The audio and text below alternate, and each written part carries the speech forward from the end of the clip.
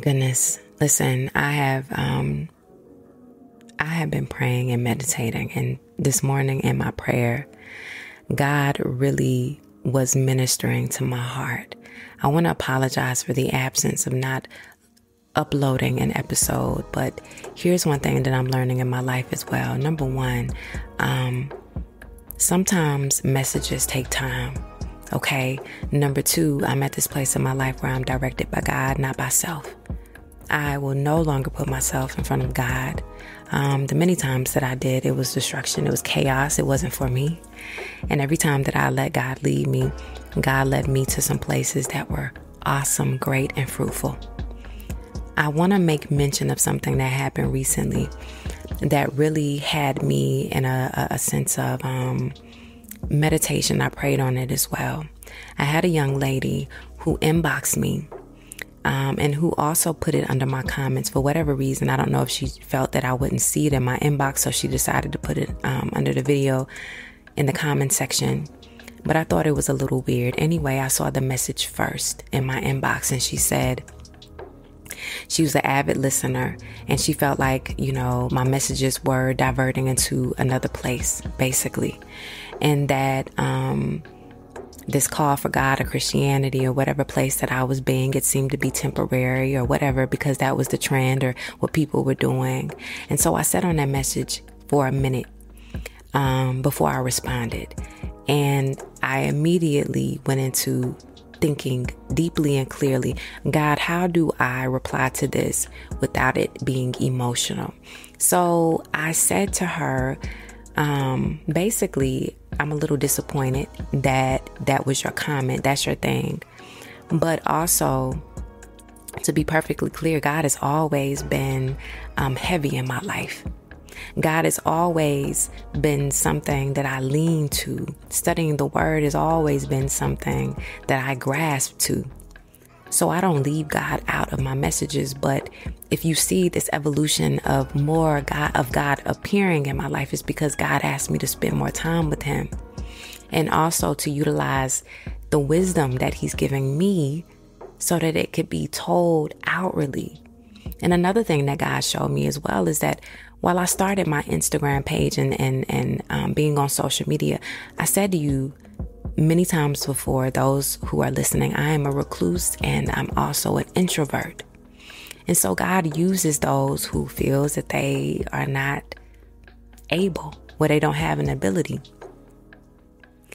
My journey of healing was for myself. Saying it out loud on social media was for me. It wasn't for anybody else. I didn't know that it was going to turn into what it was. And that is the beauty in God, that he uses a small vessel to tell a story. And while healing has its place, let's be honest, healing also comes with many emotions. And the first primary emotion that many people feel is the heaviness and the sadness that comes along with healing, because it is tied to grief. And God said to me, while I need you to impart and still bring messages of healing, I also need there to be a segue and an aftermath and a resolution with happiness and joy, and also letting people know that they can still live their life with meaning, not being dragged and consumed by the emotions that healing can be in the partaking in the beginning. And so my response to the young lady, and also recognizing with God's wisdom that she was a young lady, baby, I'm 42 years old. I'm not as old as some people, but I'm not as young as others. But I have been in situations that have aged me very well, that have seasoned me very well. And if it had not been for those situations, baby, I couldn't speak on it. When I say I know of many situations in life, I can speak on it. One thing about me is I don't put myself in situations that I know nothing about.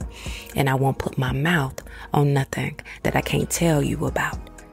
So for me, and this is for anybody else, if you see a shift, baby, ain't nothing but God.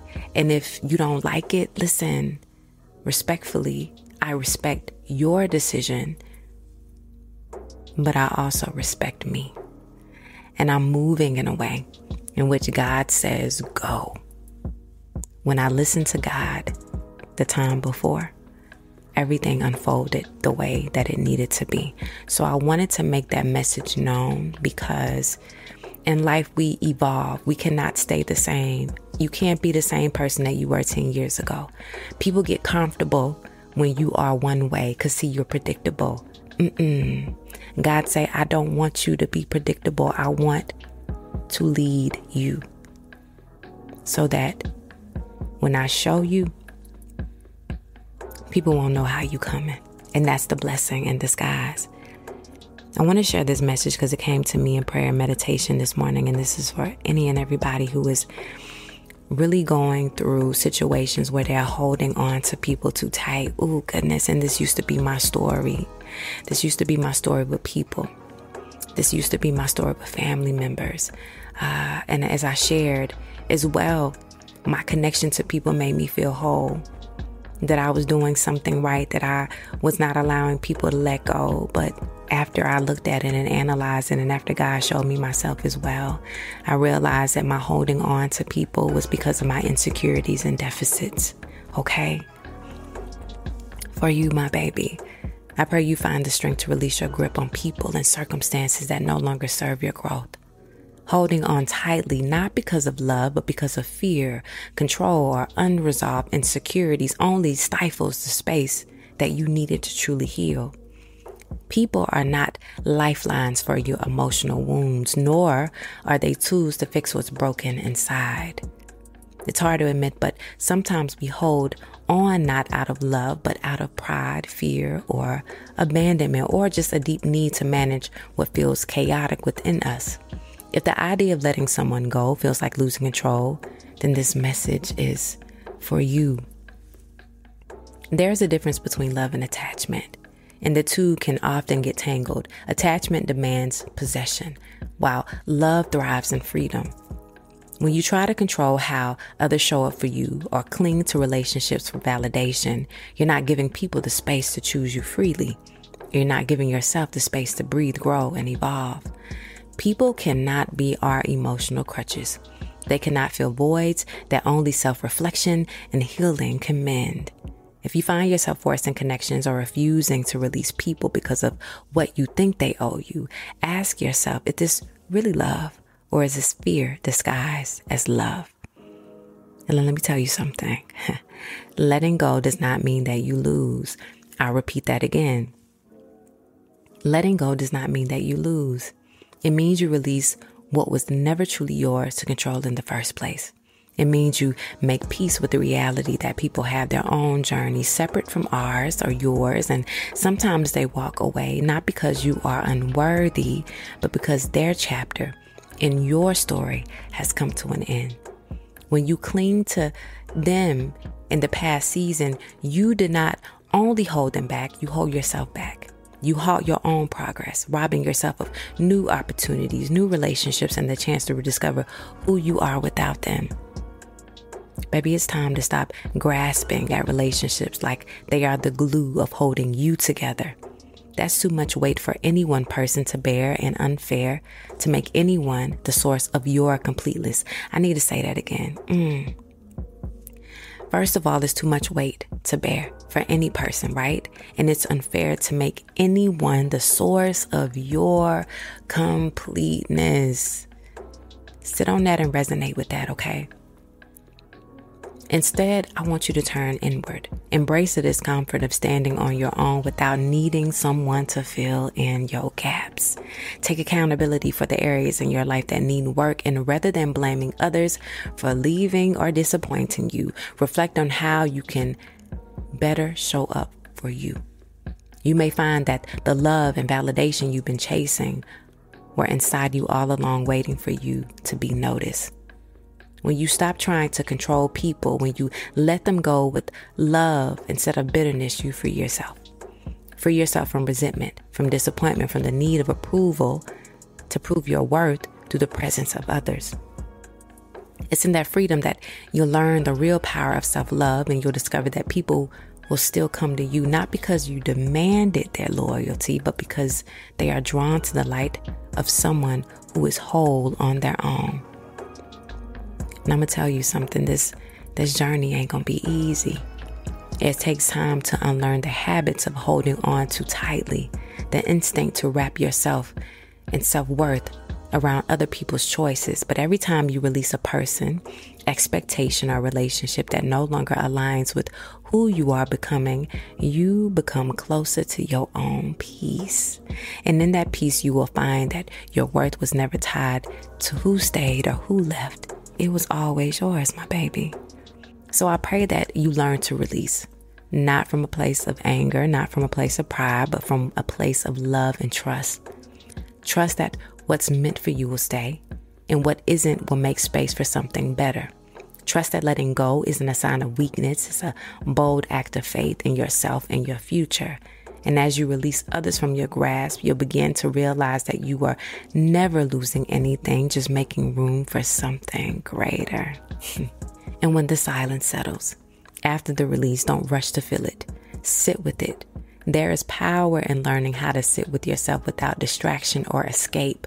In the absence of what you clung to, you will come face to face with emotions that you avoided, loneliness, fear, even your grief. But these moments are sacred.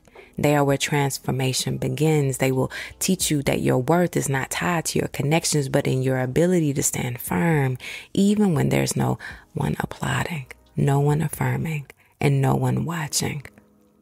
There is beauty in trusting the flow of life.